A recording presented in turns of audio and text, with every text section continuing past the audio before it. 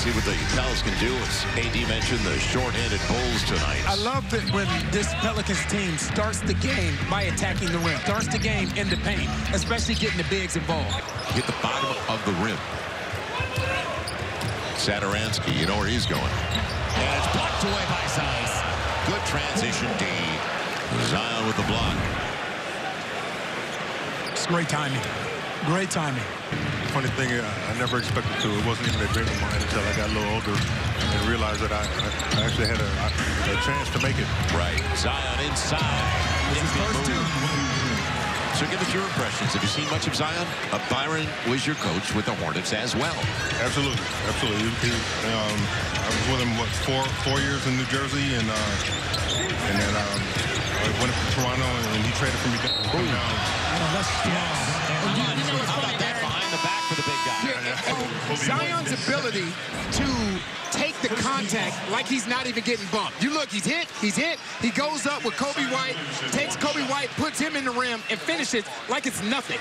You've seen a lot of good players, but when he was introduced, we're on the road. There was a buzz for him. They got more cheer than anyone. I know. There he goes. The putbacks out.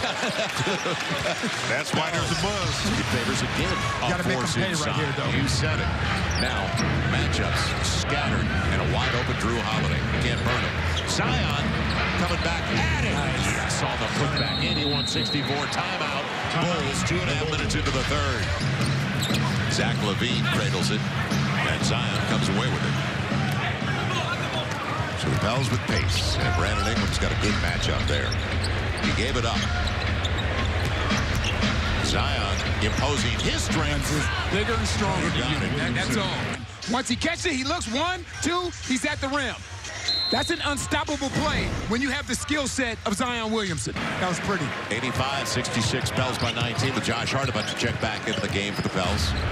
Josh had 5 dimes in the first, have to go on with 9 points. Zion barging his way back inside. I like that. You stay with that until they stop it. Excellent job of getting in the lane and finding Lonzo for 3.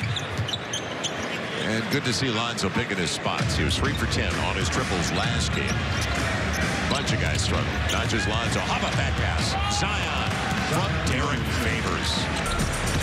LaVine.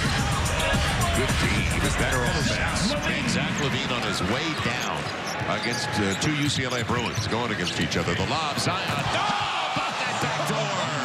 Lonzo saw it. And the moment that he went and felt Zadius try and beat him to the lane, spin out. And you can see that coming from half court almost. Right. Thaddeus Young. He's keeping it in the neighborhood. Put it that way. 2 minutes gone by. Pels by 22. And they got the switch again. Over the top. Why not? And again, you got if you're going to take the easy way out, right. if you're going to take the easy way out and switch a guard onto Zion, Lonzo does such a good job of recognizing that and attacking the mismatch immediately. And so the Pels now at 21-31. Chicago falls to 19-34. They won 22 all of last season. Thanks for watching ESPN on YouTube. For more sports highlights and analysis, be sure to download the ESPN app. And for live streaming sports and premium content, subscribe to ESPN+.